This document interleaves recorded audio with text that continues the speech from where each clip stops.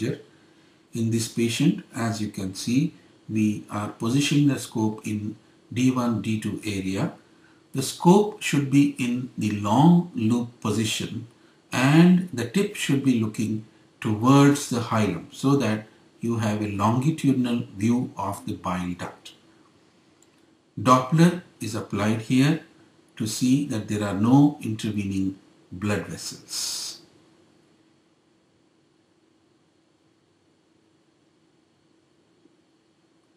Bile duct puncture is done with a 19 gauge needle.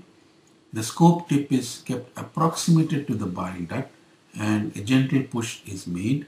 Bile is aspirated to confirm correct entry and then contrast is injected to evaluate the bile duct anatomy.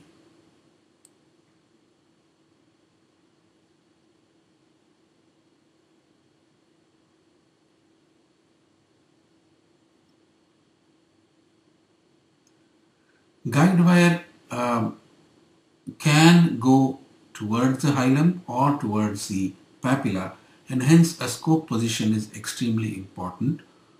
Also, it is important to be able to torque the wire in the required direction. Here you can see in this case the wire first went towards the papilla but then was torqued to go into the right hepatic duct. Sufficient length of the wire should be left inside for placement of a stent.